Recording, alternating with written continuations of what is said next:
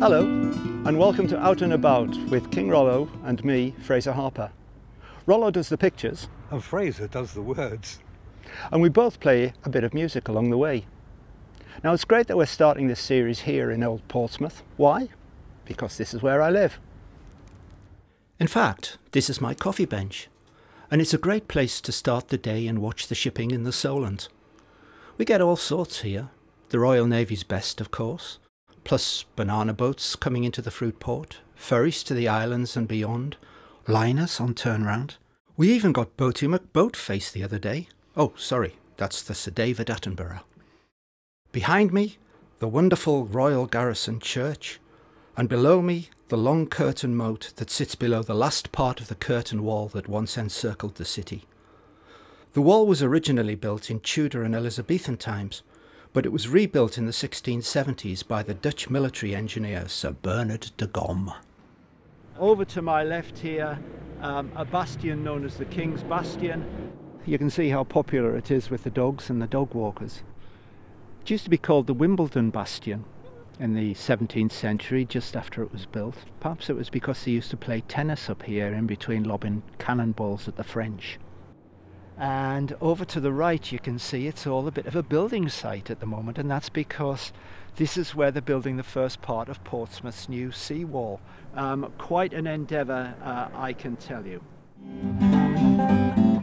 Freight train, going so fast. Freight train, going so fast. Just don't tell them what train I'm on, and they'll never know what route I'm going.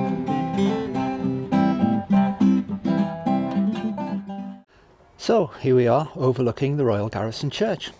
Isn't she beautiful? No roof, of course. The roof went in 1941, courtesy of the Germans. It hasn't always been known as the Garrison Church. That was 1767 it was made into the Royal Garrison Church. Before that it was known as the Domus Dei, and it was originally built in the early 13th century as a hospice and an almshouse. It was also a launching off point for people going on pilgrimage. Charles II married Catherine of Braganza there. Here's an interesting fact for you. If Prince William comes to the throne, he'll be the first monarch to be directly descended from Charles II.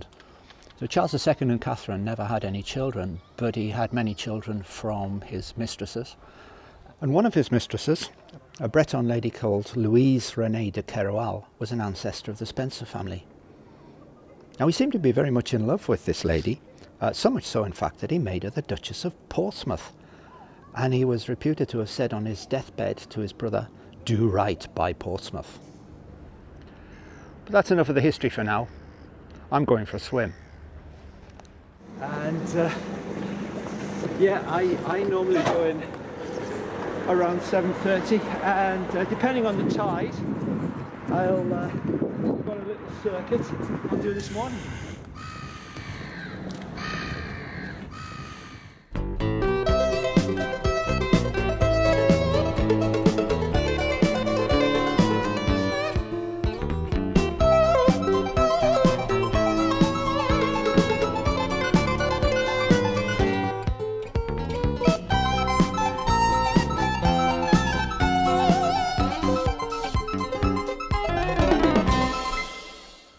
We're here on top of the Round Tower, which is the main defence right in the mouth of Portsmouth Harbour.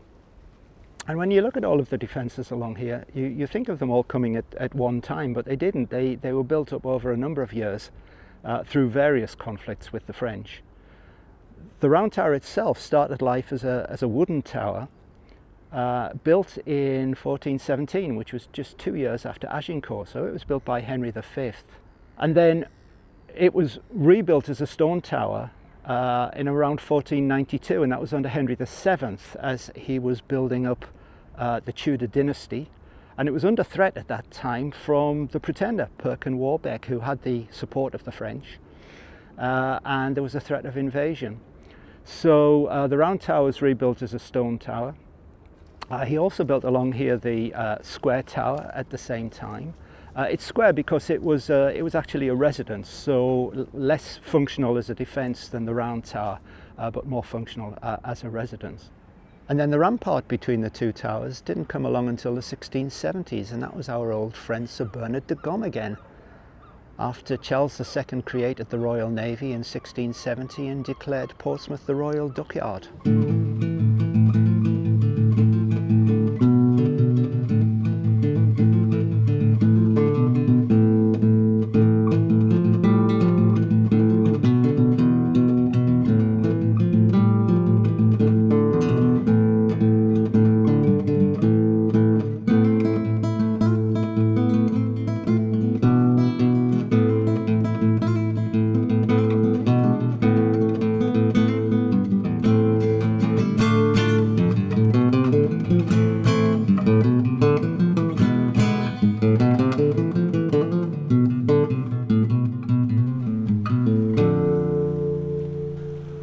Looking out from here, I can see the Solent forts.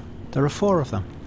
I can see 3 from here, and the 4th one is round the corner of St Helens on the Isle of Wight. These were commissioned in the 1860s to defend the coastline against yet another threat of French invasion, and were the first forts of a whole bunch off Britain and Ireland that became known as the Palmerston forts. Lord Palmerston was Prime Minister at the time, and the ones we can see here became known as Palmerston's Follies for a couple of reasons. First, the guns pointed inland against a landward invasion rather than the sea. Just try to get into Portsmouth from the landward side during rush hour and you can see why that was a crazy thing to do.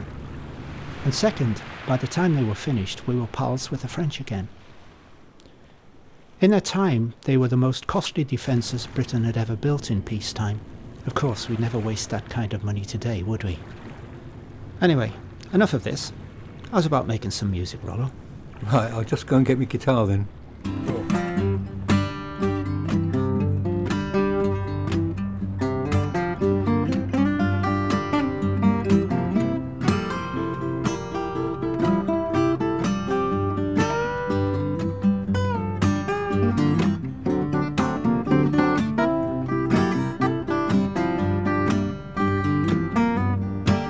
I got my butt in the sand, my feet in the road, my head in my hands in case it explodes. And now I'm down here on the levee, I'm down here on my knees,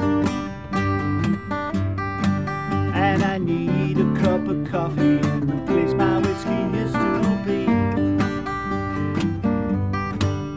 Well, my woman and me, oh, we were getting along. Last night we went drinking, we were drinking all night long. And now I'm down here on the levee, I'm going out my mind, and I need a cup of coffee to ease the pain the whiskey left behind.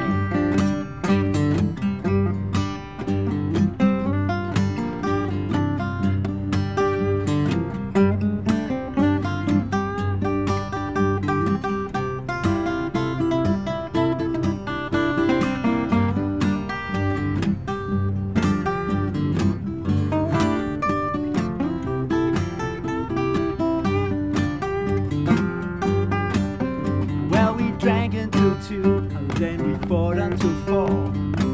I don't remember getting thrown out the door, but now I'm down here on the levee. Oh Lord, I might have known. No woman, no coffee, all I can do is moan.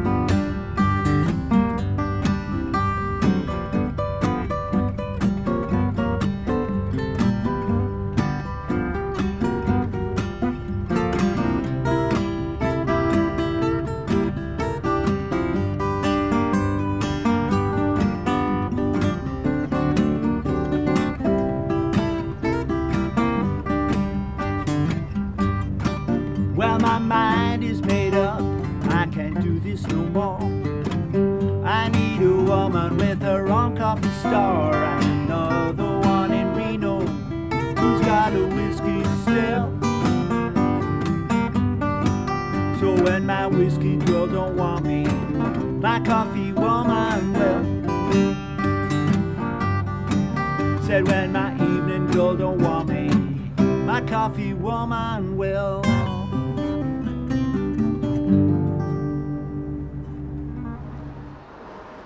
Now what we didn't take into account is the fact it's Remembrance Sunday today, and if you can hear the bells, they're actually what is called half muffled. In other words, there's a muffle on one side of the clapper, so you get a loud set of calls, and then you get a muffled set of calls.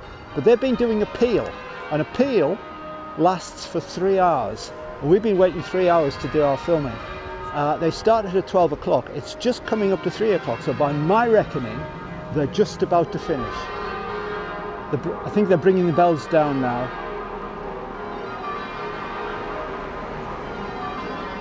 Down they come.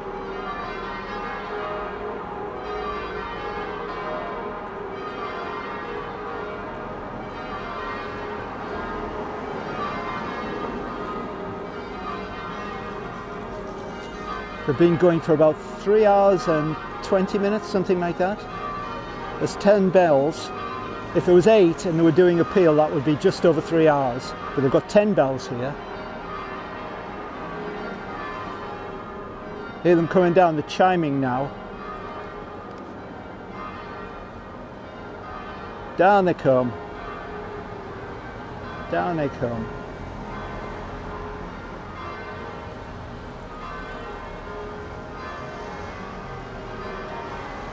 Down they come.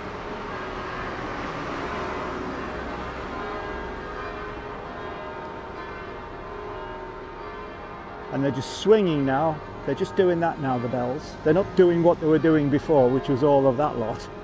They're just doing that now. And finish with a ripple, and there it is.